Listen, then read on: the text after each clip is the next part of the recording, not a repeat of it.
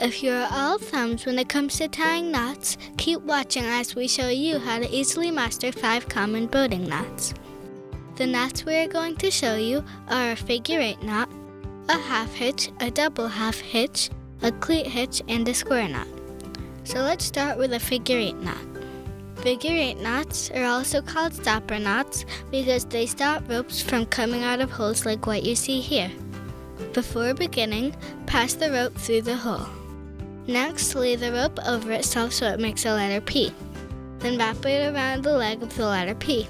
Pass it back through the head of the P so it looks like a figure 8. Pull it tight and you're done. Now give the rope a tug.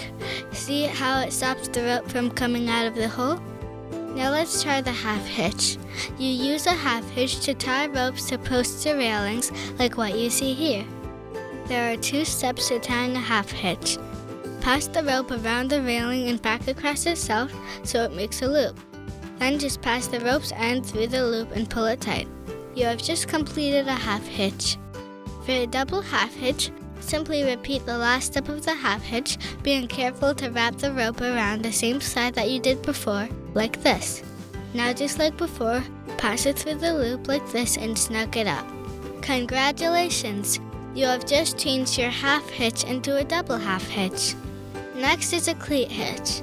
A cleat hitch is used to attach a rope to a cleat like what you see here. There are 3 steps to the cleat hitch. First, wrap the rope around the base of the cleat once. Next, cross it over the top twice, so it goes from one side to the next, making a figure 8 on the top of the cleat. To finish, make a loop, rotate it upside down, then slide it over one end of the cleat and pull it tight. Now let's learn the square knot.